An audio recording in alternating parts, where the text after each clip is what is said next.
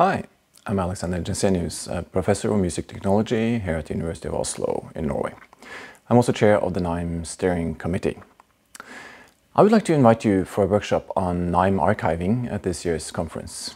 We need your input to help the community move forwards. As you know, each NIME consists of paper presentations, performances, installations and workshop, yet only the papers are adequately archived and accessible.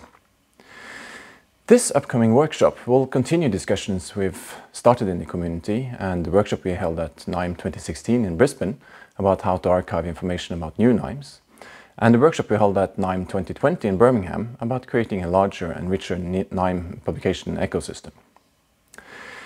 As many of you know, there is an increasing focus on open research and the FAIR principles these days. The FAIR principles suggest that research materials should be findable, accessible, interoperable and reusable. That is only partly the case though for NIMEs. We are missing out on most of the artistic results produced in the NIME community. We don't have a solution for archiving information about instruments and interfaces and other hardware software-based artifacts produced in the community. Neither do we have a system for describing and preserving compositions, pieces, installations, performances and workshops.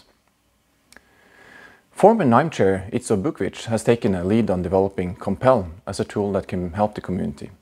He has been working with the Library of Virginia Tech to set up a prototype system and is currently moving this into Compel 2.0.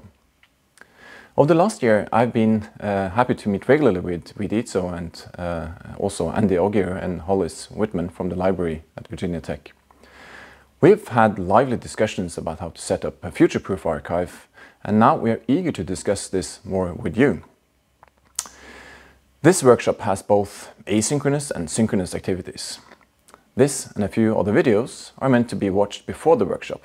We also have a survey for you to fill out to gather some data before we get started.